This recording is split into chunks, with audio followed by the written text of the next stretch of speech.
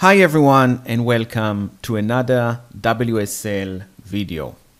In this video I will show you how to open a WSL distribution path in Windows Explorer. Now in my case I have a Ubuntu distribution version 2, WSL 2, running on a Windows 10 machine. Now, obviously, I can access it from the command line, which is fine. We know how to do it. But sometimes, you know, there are use cases where you actually need to copy files from the distribution to your Windows 10 machine. Yes, there are other tools to do it.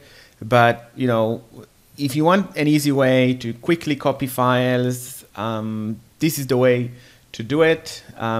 It's not really recommended to use this method to edit files from both sides.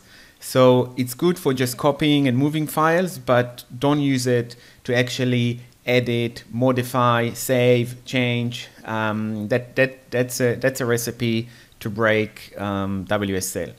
But in case that you just need to copy files, this is the way you do it.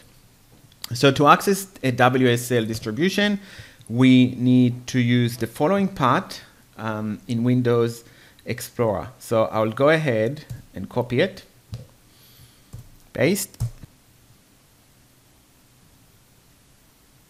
Okay. So as you can see, my WSL distribution is there. It's running Ubuntu. So to access it, all I need to do is just click on the folder, and here you go. This is my WSL distribution file system.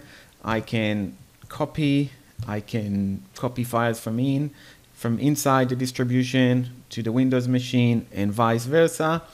I also have the Docker desktop WSL2 distribution running.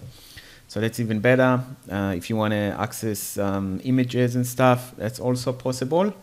But yeah, here you go. So copy paste this and save it and go ahead and use it. Once again, thank you for watching, and visit our channel, visit the blog for all the commands. Thank you.